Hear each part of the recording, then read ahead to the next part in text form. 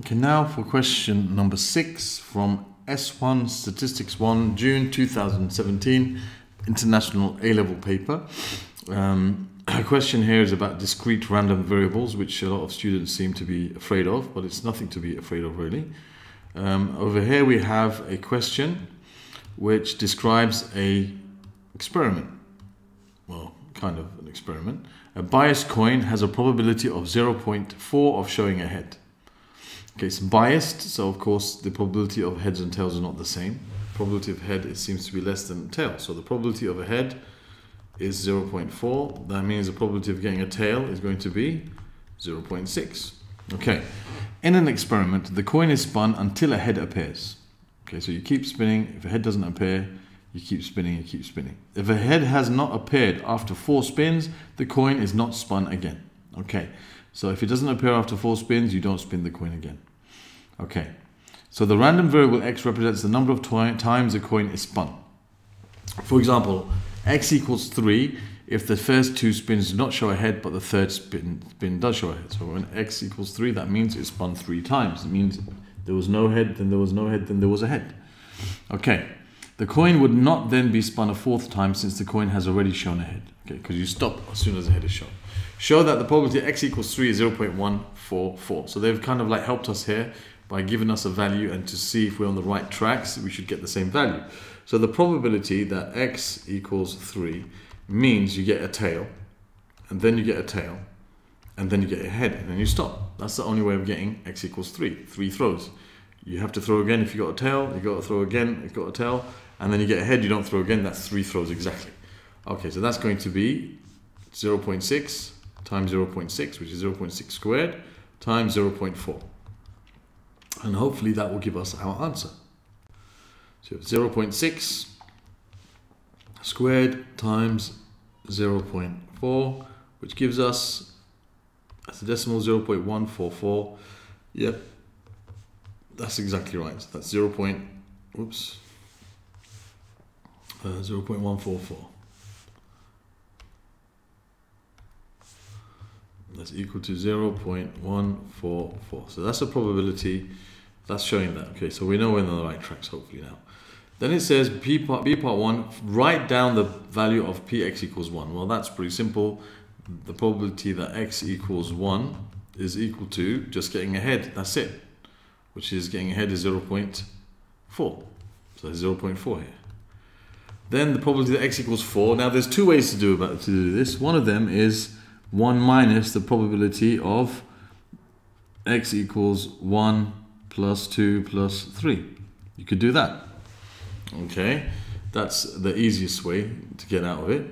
So you just take your answer of these 3, and so you have 0.144 plus 0.24, whoops, 0.24 plus 0.4, okay, which gives you 0.784, 1 minus 0.784. 1 minus 0.784. Let's get rid of this. Okay, which gives you, so 1 minus that gives us 0.216. Whoops, what's happening there? I don't know why that's happening. 0.216. Okay, so that's the answer to part 2. Now we could have got part 2 in another way, which is longer, and I'll just show you so that it makes sense to you all. Okay, so this is 0.216.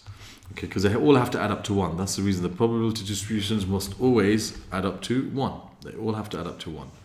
Okay, now the reason I want to show you another way of doing it so you understand the concept, what's going on here. So the probability, you know, I wouldn't do it this other way in the real exam because of time, but I just want to show you so that you understand what's happening. Okay, so the probability of x equals 1 is pretty simple, as we saw. It's just you get ahead the first time. The probability x equals 2 is again very simple. You get ahead the tail the first time and then ahead. So it's going to be 0.6 times 0.4, which is 0.24. And as we saw, the probability of x equals 3 is getting a tail and then a tail and then a head. okay, which is going to be 0.6 times 0.6 times 0.4. Now the probability that x equals 4 is slightly different. The probability of x equals 4, there's two different scenarios. One is that you've got basically 0.6, you've got tail all 4 times, so 0.6 to the power of 4. That's getting a 0.6 all 4 times, okay? And that is not quite the same as the answer here, because there's another scenario. Because if I did 0.6 to the power of 4, you'll see I don't get the same answer as this.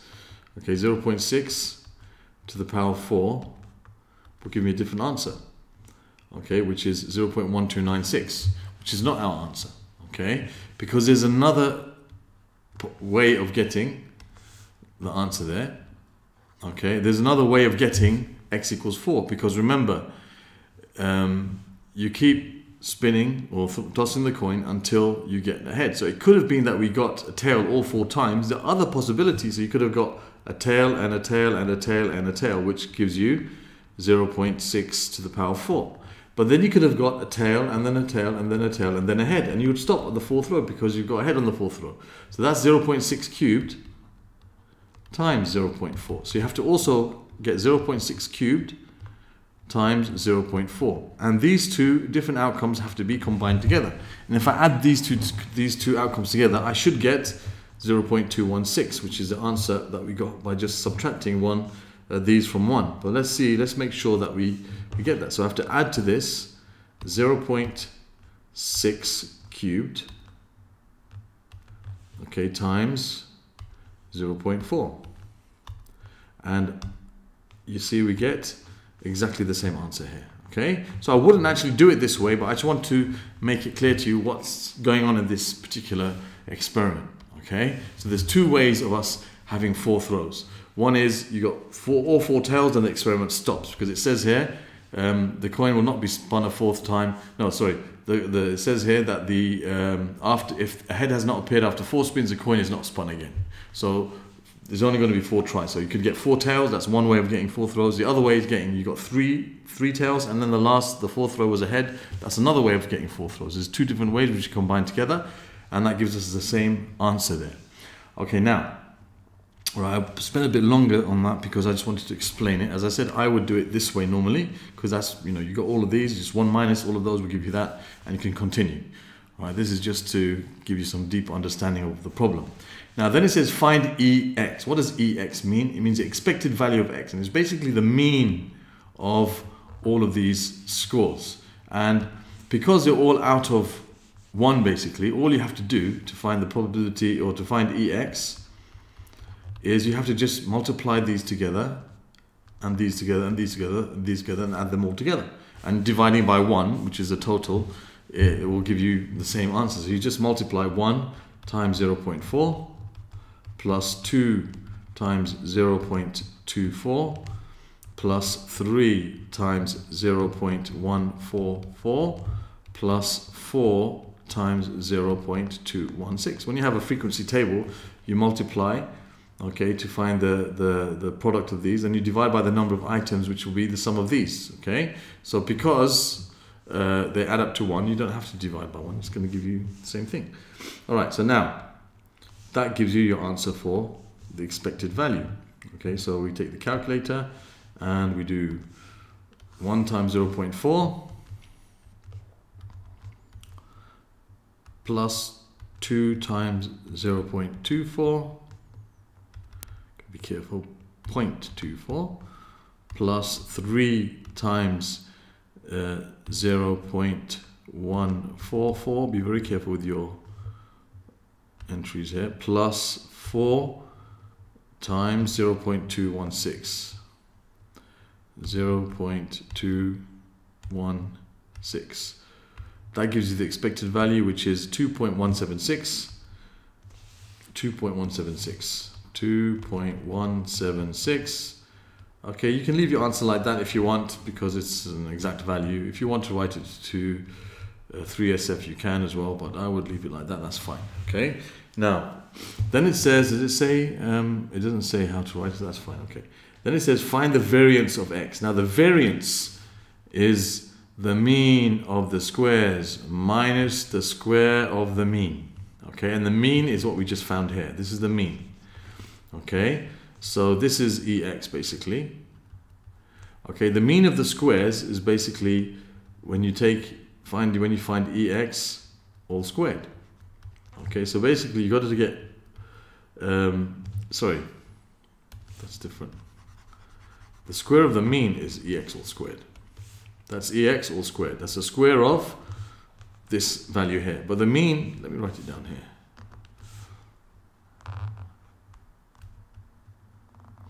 Okay, but the mean of the squares is like EX squared. And how do you do that? Well, you find what x squared is first. So I can write here x squared, which is 1 and 4 and 9 and 16. So you multiply 1 by 0.4 and 4 by 0.24 and 9 by 0.144 and so on. So it's like almost the same as this. So EX squared, it's almost the same thing as this, but you do 1 squared times 0.4, which actually is the same thing, plus 2 squared, which is 4 times 0.24, plus 3 squared, which is 9 times 0.144, plus 4 squared times 0.216. So we take all of these values. I can just go back and just add a square to each of those. That's 4 squared and a 3 squared and a 2 squared, and the 1 squared is going to be 1 anyway, so that gives us 6.112. So that's 6.112. So that's 6.112, and so therefore our variance is going to be this is the mean of the squares minus the square of the mean, which is 2.176 squared. So I find what that is, minus 2.176 squared, and that gives us 1.377024, 1.377, I'll write it as 1.377, 1.377 to 3SF, that's going to be 1.38, and there's your answer, okay, to part C. Okay, now part D and E I'll do on the next video, just to split this up and make it going to be too long otherwise.